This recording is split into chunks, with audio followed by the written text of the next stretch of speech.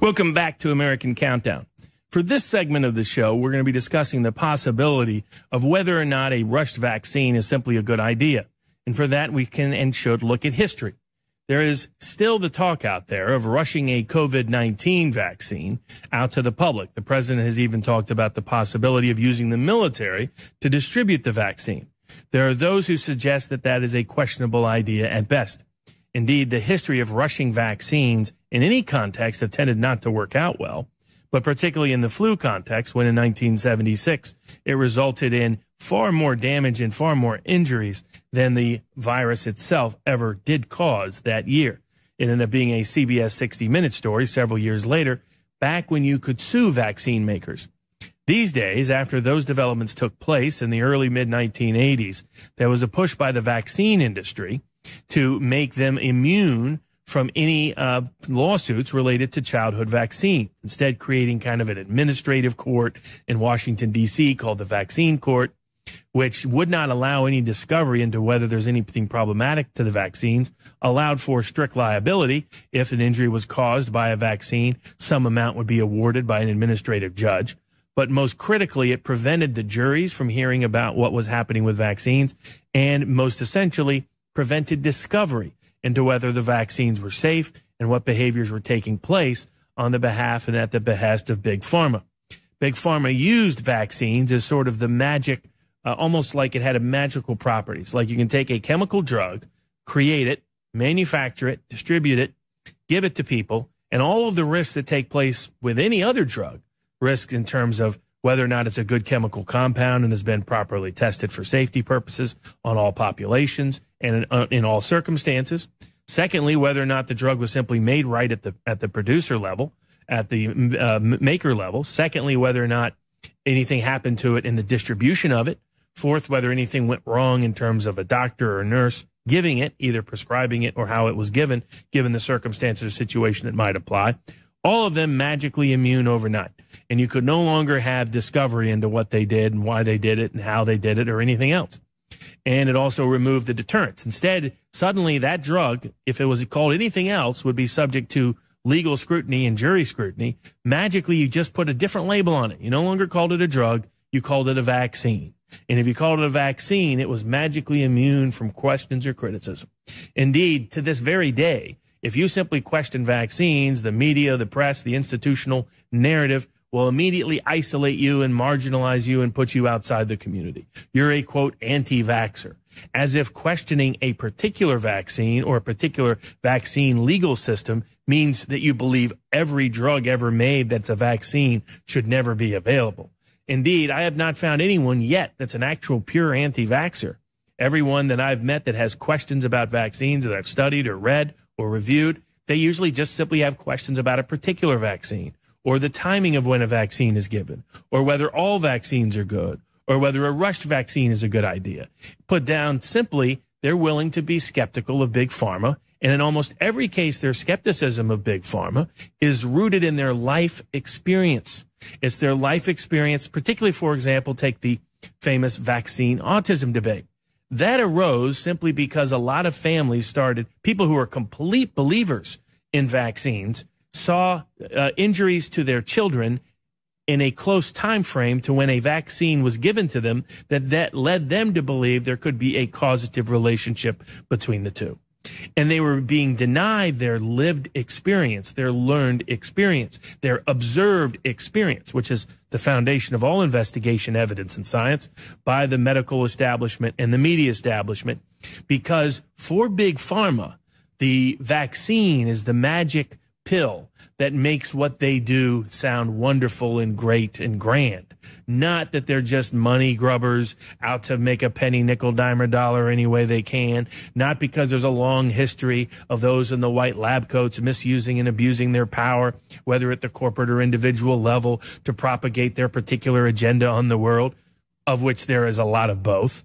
Indeed, if you go through the long history of medicine, it looks more like witchcraft than it does look like science. If we go back centuries, heck, we can just go back 100 years and see a lot of the insanity that was being propounded as medicine. So the idea that we should always defer to the white lab coats, that we should always defer to big pharma, has not been an approach that has usually worked for the protection of the public's best interest.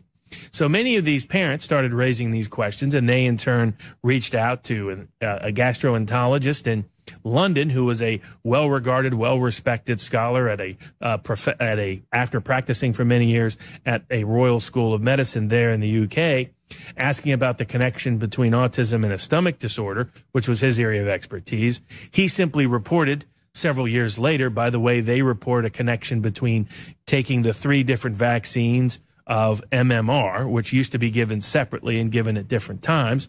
And beginning in the 90s, they started to consolidate all 3 and gave them at an earlier time frame. So it became one vaccine, taking the 3 separate ones into one, giving it at one time, giving it between the ages of 12 and 18 months. And that the parents reported in their life experience, their learned experience, their observed experience, that there was a connection between that particular vaccine, the timing in which their child received the vaccine, and they believed the onset of certain conditions related to the child's autism. And given the explosion of autism in the Western world, there were many questions about what the source of this explosion was, because the common scientific definition that, it's actually in your genetic ancestry can't explain the dramatic rise in incidence of occurrence. So he simply reported in his report that there was a connection between autism and the stomach disorder. And during this time frame, he'd gone out and tried to find alternative vaccines. He'd researched the MMR vaccine in particular. He ended up reaching out to lawyers who were willing to challenge it. They ended up paying him as part of that process to do the research. All of that would somehow become bad acts, by the way, in the future. But all the study reported is, by the way, parents report there's a connection between autism and vaccines. And this particular vaccine, given at this particular time frame, we don't report anything. We have no conclusion, something for future study. Well, it led to such an onslaught of media coverage and negativity, Big Pharma would wage a personal war against him. And within 10 years, this is a person who would be completely defrocked, have his medical license taken away, have Bill Gates defame him on a regular basis on CNN with Anderson Cooper, who was also happy to defame him on a regular basis. And that's the mindset and mentality when simply one person asked one question about one vaccine, and that's it. All he was questioning is it the best idea to give MMR at the same time in one vaccine between 12 and 18 months when MMR did not go through the diligent safety studies that the separate individual vaccines had done, and given that there was evidence that giving it at the same time at that age could be at risk for certain populations. Indeed, the CDC had discovered the same in 2004, but then hid and suppressed the data, which would come out later in a movie documentary called Vaxxed, which would go through that whole story. But the topic was so controversial that Robert De Niro had to pull the film from the Tribeca Film Festival. This is the mindset and mentality around the word vaccine. Somehow it's a magical dose like manna from heaven that anybody who questions it is insane and simply wants your child to die. That's the narrative pushed by the press. But indeed, we should look back, not only to CBS 60 Minutes about the swine flu vaccine and the disasters that happened in the 1970s, or the billions of dollars that have been paid out in the last 2 decades by the vaccine court, which is giving out the lowest amount it can for all of the known injuries caused by vaccines, also suppressed by the press, for the unusual immunity vaccine companies enjoy from liability from their courses of conduct and their actions in ways that no other industry in America has. You don't need immunity if you've done nothing wrong. You need immunity when you believe you can be prosecuted for doing something wrong.